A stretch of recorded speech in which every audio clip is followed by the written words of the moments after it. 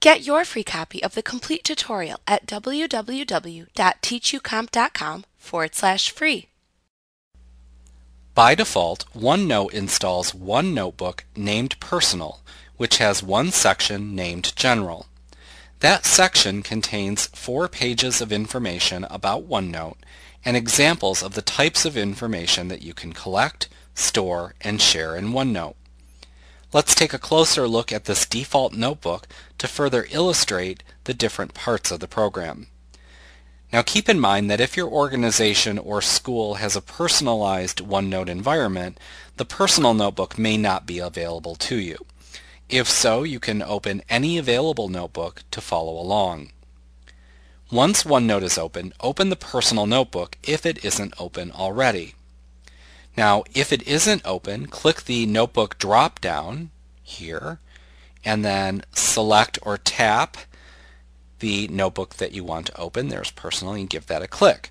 Remember that in versions prior to 2013, you can click the personal notebook button in the navigation bar. And let's take a look at that. We looked at this in an earlier lesson, but let's look at that navigation bar, which we can display in 2013 if we want to.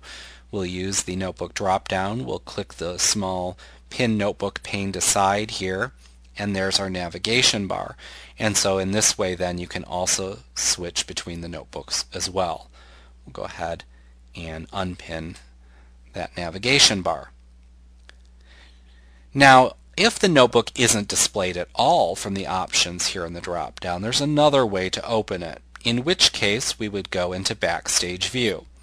So to do so, click the File tab to enter Backstage View, and then click Open on the left. Now we have some options on the right. We can open with our SkyDrive account if we'd like. We'll go over that in an upcoming lesson.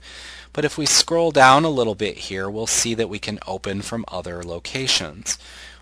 We have recent notebooks here where we can click on that. If we have one that we recently opened, we could click to open it.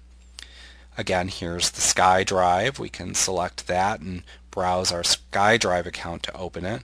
Or perhaps you have it stored on your computer or on a network, in which case we could select Computer.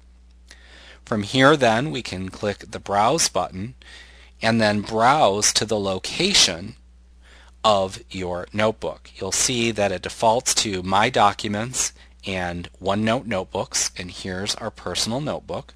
So we'll go ahead and double click on that to display it. Then click Open Notebook, that one right there. Give that a click and then click Open, and that will open the notebook as well.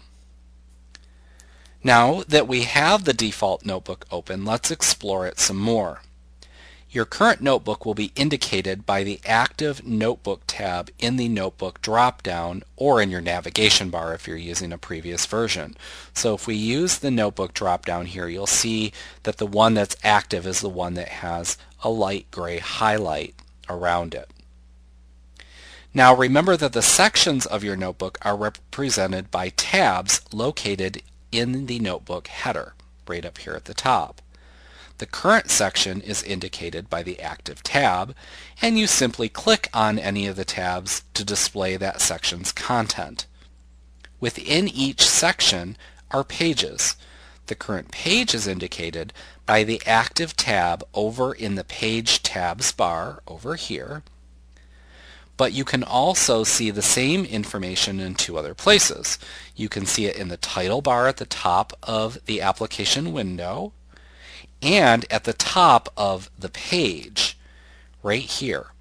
Each page you create will have a title at the top.